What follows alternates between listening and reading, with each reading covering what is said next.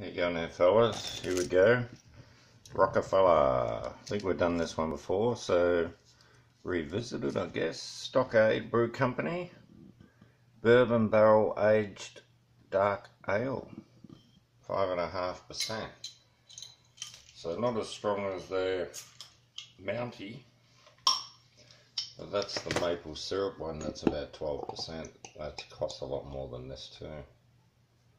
So anyway, there it is. Not expecting much head to burn in bourbon barrels. So that's it. Cheers everyone.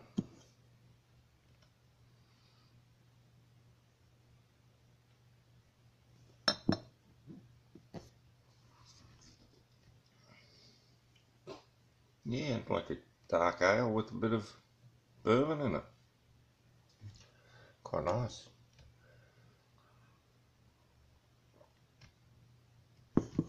Anyone know where this backdrop is? Could only be New York, couldn't it? 9th, what is it? I've been there, not for a long time though. Times Square, that was awesome. The whole world goes by in every second over there. Amazing place. Yeah, so there it is. The Rocafella. I might as well have America in the background. I like New York, great music scene. And buy any food you like. You can have really good burgers. I remember having a really good burger one day. It was like a luxury burger. That was huge, I couldn't finish it. Ballistic. And what else? I had Burmese food one day. Just to have something different. I had all different things. I went out for Indian down Greenwich Village. That was sensational. There's like 5 Indian restaurants in one street. And they all compete and the prices are really reasonable. So we went with about 5 people and we all pigged out. We ordered shitloads of stuff. Oh, it was great.